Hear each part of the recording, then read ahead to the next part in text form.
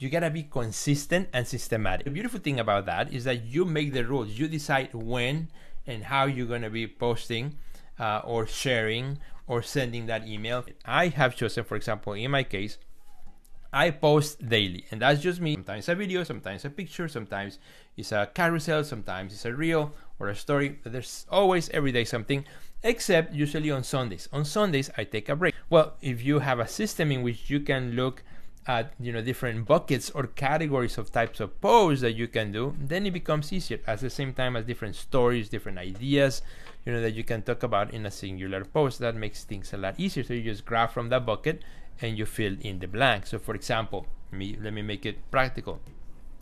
I have a bucket for studio pictures. So I have studio pictures from the last 5-8 years.